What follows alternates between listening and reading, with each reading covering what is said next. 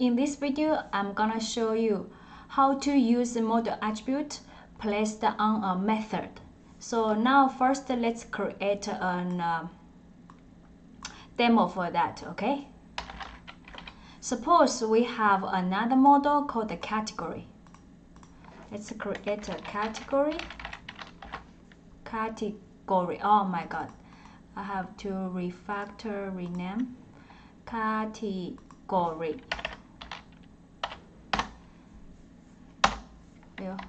Category, and the category will have two fields. One is int ID, the other one is string name, okay? And then I'm gonna have generate for the getter setters, and I'm gonna have generate the constructor, okay, using the two. Be safe, I'm gonna have a default constructor. Select none. Okay. So now let's go back to our product controller. In my product controller, I have a private method, okay, which is return. If it doesn't matter you want to have private, you can also use in public, okay. List category and get category list, okay, and we do the import, and then here I'm gonna do is list of category, okay, and categories equals array dot arrays dot as list, and here I will have a new category instance. The first is one and it's called computer, and the second one new category second, and we call laptop, okay, and here I will return categories. Okay, so I just have a method return hard-coded category list, but I'm gonna do next step here is add a model attribute called category list. So after I do this thing, this annotation applied on this method, what's gonna happen? It's gonna do is like this. So here you have a one request mapping method. Suppose you have another one, get mapping, okay, called /a. I don't want to give a name. Public string get a, okay, and return to let's direct. I continue using product form. I don't want to create multiple pages, okay. And let me add another one. Suppose you have another one called b, okay. B, and here let me have a model, okay, model, okay. So what does this line doing? This line equals, first, before actually you have a request go to, okay, you have a request comes to this method. Before execute any method, any statement in this method body, it will do model.add attribute. The key gonna be this key.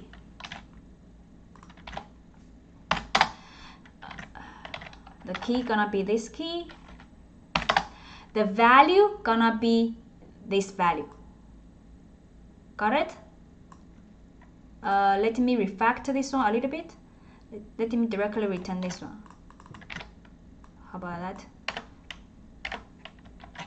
It equals in this method, get mapping method, before execute any statement in this method, it's gonna do this line. Model.add attribute, the key is this key. The value gonna be whatever you returned. So in this case, gonna be here. Like this. and it will do for all the methods you annotated with request mapping, get mapping, post mapping, delete mapping, and put mapping. So it means for every request mapping method, you will have this line. And that's what mode attribute annotation do when you applied on a method. So now let me show you. Okay, first I'm gonna comment this one, comment this one, comment this one. So all the URL, when I make a request, it's gonna go to product form. I'm gonna do is I just add a system out.println, okay? And here I will using model.asMap.get. Key is this category list. And here I will have something called inside which method, okay? Inside get product form method. And I'm gonna copy this statement in all the methods we have inside the get a method, okay? And then I'm gonna copy this part to get b method, okay? Inside get b. Okay, so I'm gonna restart my server and I will make a request to get a product form, get a and get a B, okay, this URL, and see what's gonna happen in our console.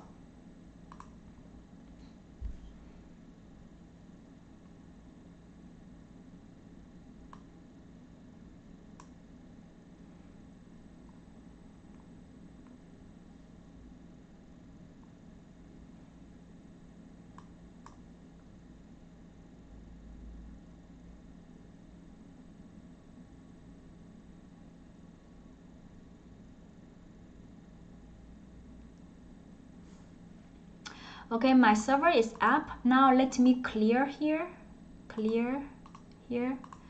I'm gonna switch to browser and make a request to get a product form. Okay, let me switch and show you.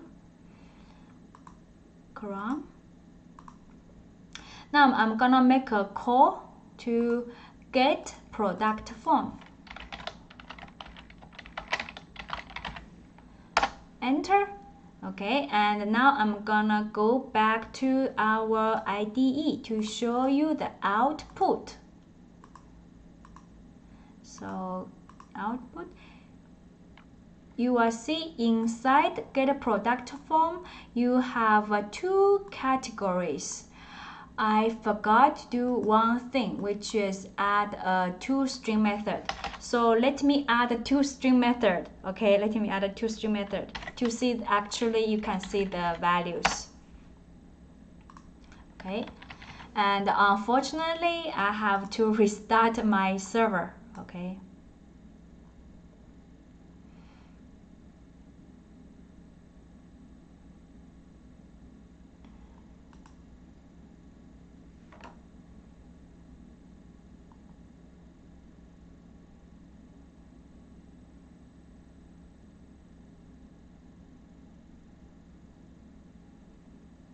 It's up.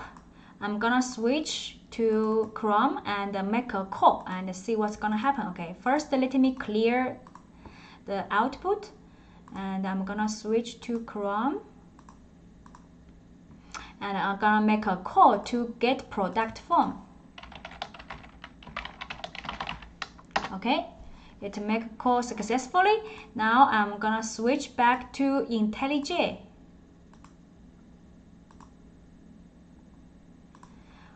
Okay, very good. Did you see here?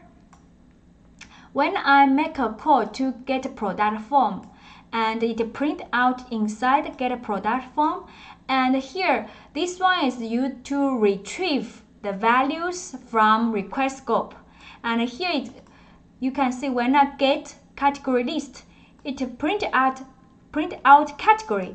But if you only take a look at this method, you didn't have any place to set a collection of categories. Why you can get a category list by this statement?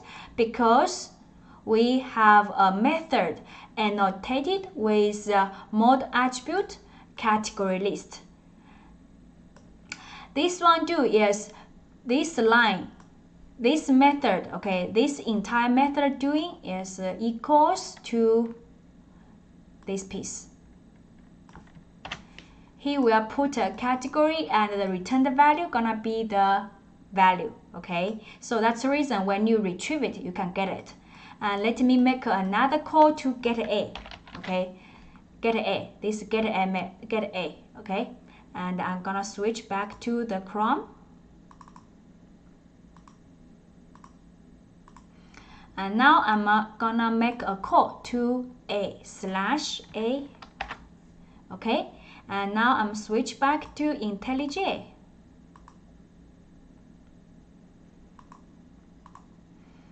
So in the IntelliJ, you can see inside the get A, you also can get the values, okay? And now I'm gonna make a call to get B, okay?